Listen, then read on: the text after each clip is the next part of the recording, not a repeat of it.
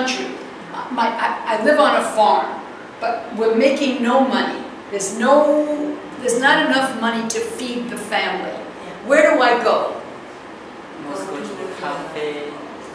Where, Ron? Go to be a cafe, karaoke, something like this, like a work in the restaurant. It's like a. Yeah, but where do I have to go? I'm on the farm. What do I have to? Where do I go? It's like when they cannot find the work and cannot make money and cannot get enough money. So it's like most women, most girls, mostly they go to the restaurant and do. Where's the restaurant? In the city. That's it. The city. That's what I mean. That's how families. The beginning of breakup of the family. Women and men. You can't. If you can't work on the farm, you can't make money. You get down to the city. That's what happened in the United States too. Everybody. Now it's different, but in the beginning, people left the farms in the United States, millions, and went to the cities to get work. In the old days, it used to be in factories. But it's now, even now, factories, right? Okay, so let's put as a negative is, although you have better economy, created jobs, a breakup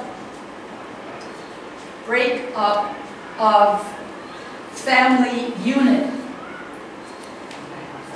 Yes, now family in Thailand and in Western country become the same because before in Thailand we have warm family and big family. Grandfather, grandmother, uncle, aunt, father, mother, grandchildren, they live together before. More than 10 people in the family. But now, single. It's like single family, father, mother, and children.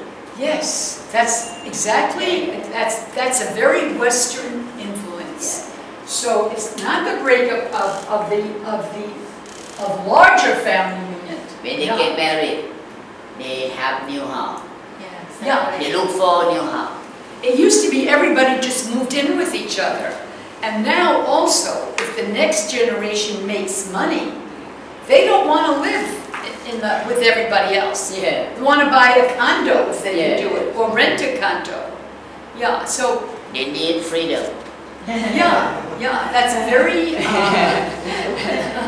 I like freedom. Free life. From a very good understanding of Western culture.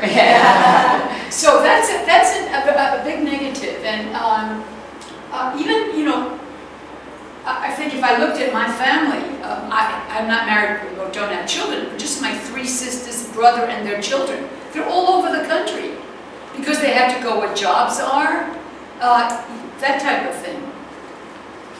And that's very typical. Okay.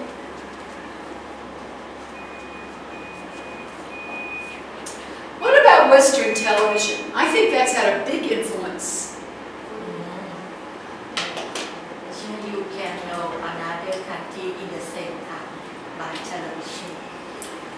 Oh, thank you so much, Mrs. Singh.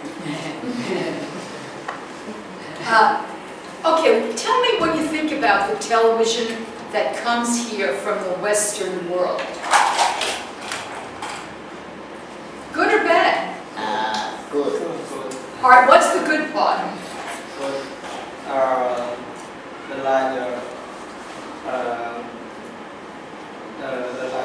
The new in the television, have the project, have the economy, and everything